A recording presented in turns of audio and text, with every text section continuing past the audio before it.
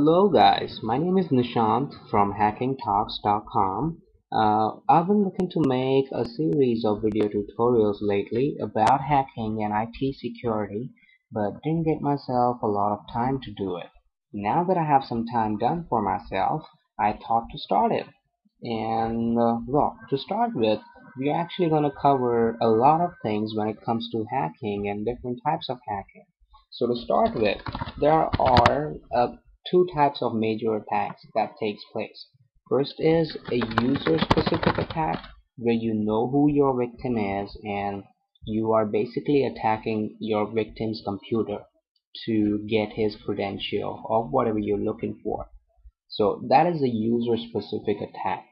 Basically, suppose if it's your friend whom you're trying to hack, you would probably hack into his computer to get his passwords like Facebook or email passwords or anything of that sort. And a second would be server attacks.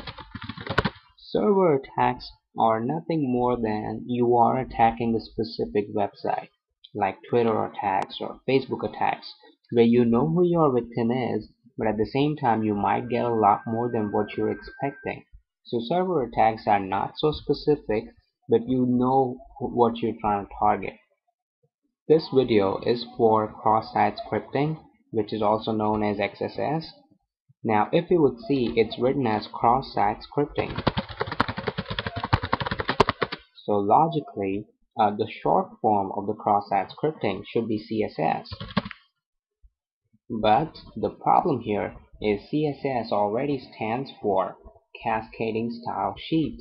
So we cannot call it CSS, hence it's called XSS, which is a short form of the cross-site scripting attacks. Now, before we get into the cross-site scripting, what exactly can we do with XSS?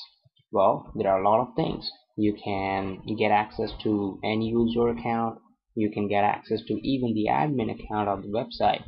Also, you can actually get the entire database of the website and get mass access to all the users of the website.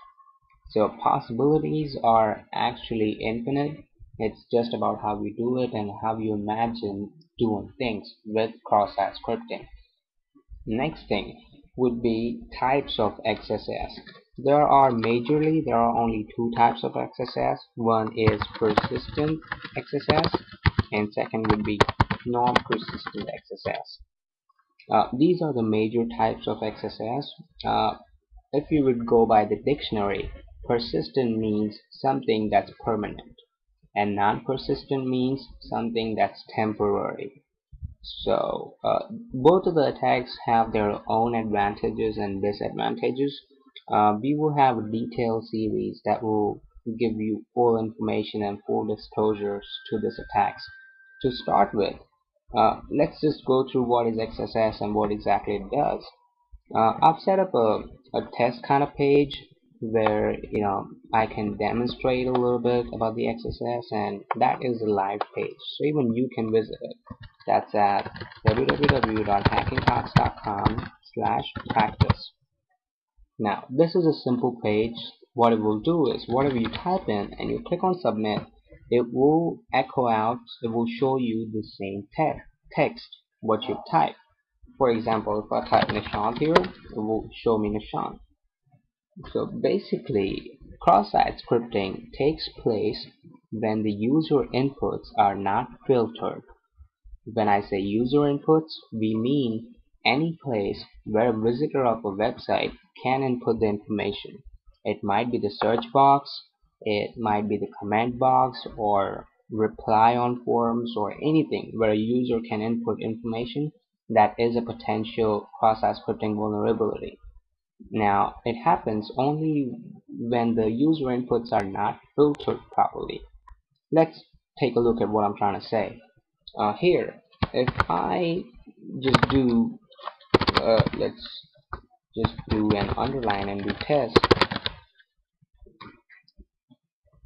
Sorry about that. Okay, so if I'm doing an underline and then doing a test, basically, you would mean underline in HTML. And if I click on submit, you see it is underlined, which means the HTML language is not filtered through this form.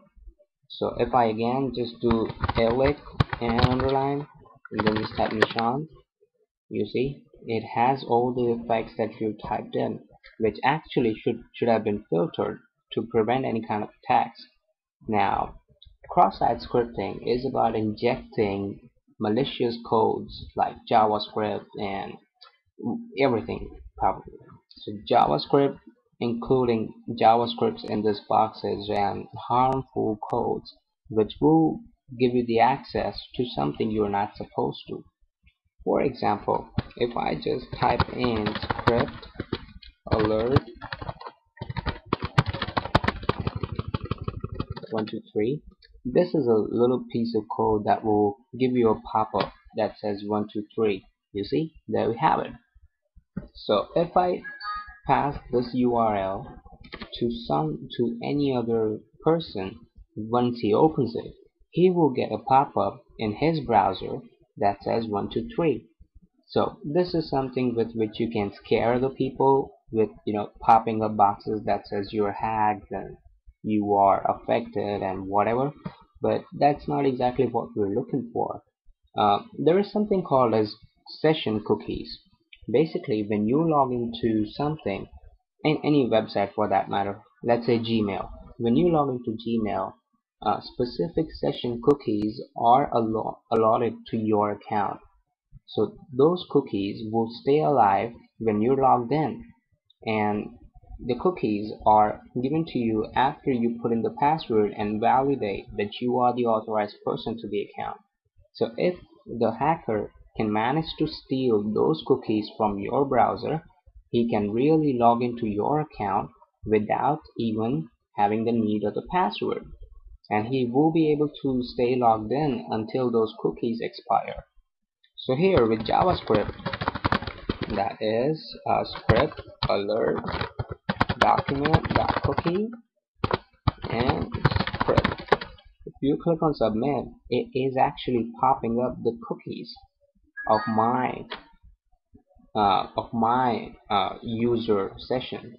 If you would see, since I'm using WordPress to the parts of Hacking Talks, these are the WordPress cookies of my session. So if you can get these cookies delivered to you, you can actually log into my account and do whatever you want. So there are ways with which you can get these cookies sent to you without even me having notified it, you know. So these are the things in which we'll have a look at in detail in the next parts, which is going to be part 2 for non-persistent cross-site scripting and part 3 for persistent cross-site scripting attacks. And there's going to be a part 4 which will be a little more advanced techniques in cross-site scripting. So I'm gonna stop this video right now because YouTube wouldn't allow me to put more than 10 minutes, and that will be all for this video. I'll see you in the next part. Thank you very much, folks. Have a nice day.